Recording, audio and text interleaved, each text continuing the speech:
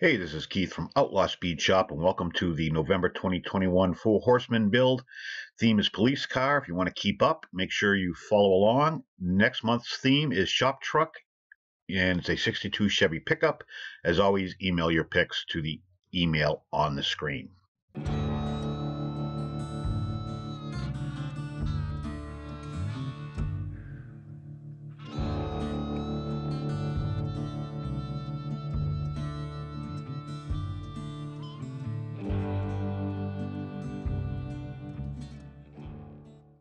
So, as I stated, the theme is police car. This is a Real Riders car. It's a Gumball 3000 Pagani, Vagina. I have no idea what the hell this thing is. It's a supercar. It's a Houdini. I have no idea. Anyways, you guys know I'm not into this kind of vehicle anyway. So start off by drilling the posts. These ones are a little bit more complicated than the plastic base cars. You have to be a little bit more careful. The metal bases are great to work with, but they take a little bit more effort. When it comes to drilling out the posts, I start with a smaller drill, which pretty much gets me a good indentation that gets deep enough where I can then hit it with the exact size drill bit that I need to hit the rivet or peened over post, whatever you want to call it. This doesn't have a lot of room. Some vehicles have decent amount of space between the wheel and the wheel well where you can pry. This one, the back wasn't that bad, but the front was a little tricky. So I ended up having to grab a pick, which allowed me to get in there a little bit better than a screwdriver. There's not a lot of footage on this because there wasn't a lot to do. The theme is police car. To be honest with you, I got kind of lazy on this one and I got lost. Didn't really know what to do. There was no good place that I found to put lights, and I wasn't all that creative. I do know that stripping it sucked. I put it in the citrus strip for a day, and this is how it came out. It really didn't do that well. The paint on the premiums is much better than the normal main lines at times, so I had a little bit of a struggle. I could get some of it off with my wire wheel attachment, but I ended up putting it in some aircraft stripper. At this point, when I realized I couldn't get the remaining paint off, and even though I'm going to paint it black because it's a police car, I was going to go like state police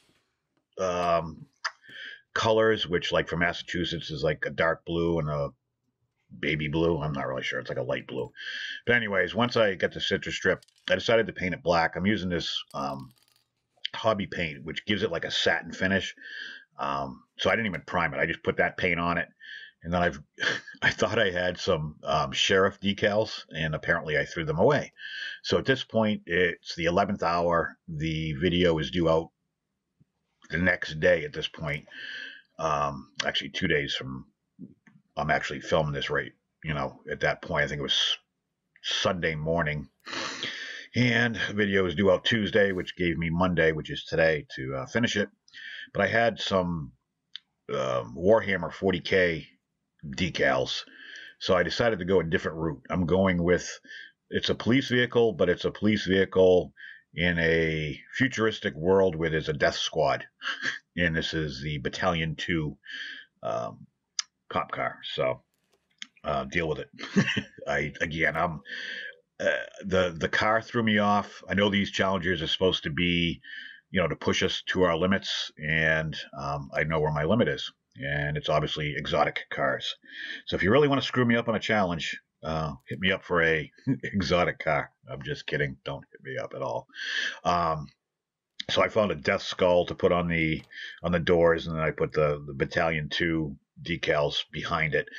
And then I'm going to paint the headlights, tail lights, and I guess fog lights. I don't know, whatever that crap is underneath on the front, marker lights of some sort. I painted them like red and blue with a little bit of white in there to, like, that would be the sirens, like the unmarked cars, have them in the grills. That's kind of what I was going after.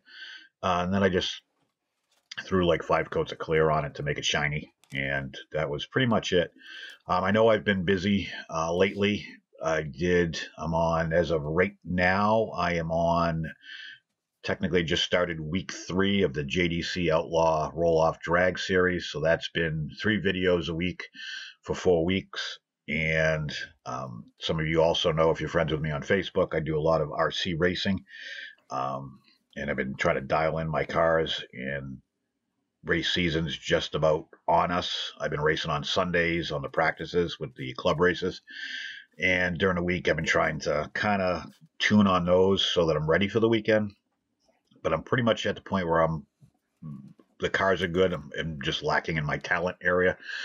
So it won't suck up any more of my diecast time, let's say. So I'll be back to a regular schedule. If not, we got 1 more week. So I'd say mid-December of 2021, depending upon when you're watching this. So again, I apologize. Sometimes life gets in the way and you take on more than you can chew. So I'm kind of at that point right now where I get kind of overwhelmed. Then, of course, work is dead until I get other things going on. Then work gets crazy and life gets in the way. But again, this is a hobby. It's supposed to be fun. I do videos just because I enjoy the process of creating. And when it's not fun, I don't do them. A lot of guys that do videos put a lot of pressure on themselves to put out 1 a week. I was that way for 2.5 years.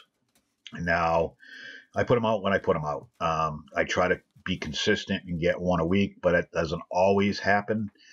And if it doesn't, it's usually for a good reason. And sometimes, you tend to lose a little bit of inspiration. I'm not the greatest diecast guy in the world. There's guys out there that are, going crazy, and more power to them. I don't have that talent level, nor do I have the time to invest into it.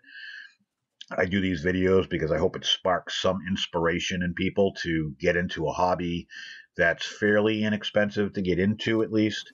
And it's good to unwind after a hard day of work, or clear your head if, maybe you have PTSD or ADHD or Asperger's, autism, whatever it is.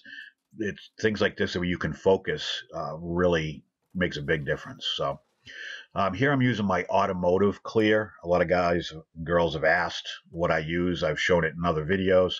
It's a 4-to-1 mix. It's a 2K clear. Essentially, if you ordered a clear from the Redline shop, this is the same stuff, except I'm buying it in bulk. And what you see in front of you is lasting me like a year. So it's 4-to-1, pretty simple. Picked it up in my local auto body supply, not like an AutoZone or anything, but an actual auto body supply store. I believe these are like 3M bought these guys, or I'm pretty sure they're DuPont. I'm not sure, but it's Nason. That's the hardener. And then this is the actual clear itself. Those are the numbers. Overall, came out good. I painted the interior black just to get rid of the red because that was too much of a contrast. You can see the shine it's got on it. Came out pretty good. Overall, for what it was, for what I had to deal with, and what I don't like about it, it is what it is. If you like the content, make sure you like this video and don't forget to subscribe and ring the bell to get notified of all future videos. Not sure if you guys are aware, but I do have an Outlaw Custom Club YouTube membership with special benefits. Some members-only content like website discounts to customs that I have for sale, behind-the-scenes videos, progress pictures and content, so on and so forth. Make sure you check it out. So this is what I started with, a whatever, Gumball 3000. This is what I ended up with. As you can see, it's shiny. You can't really see the blue. You can see the blue and the red a little bit in the tail lights, but again, those are supposed to be indicative of flashing lights coming up at you on the highway. It's Battalion 2 of the Death Squad cop car. Again, this is just my take.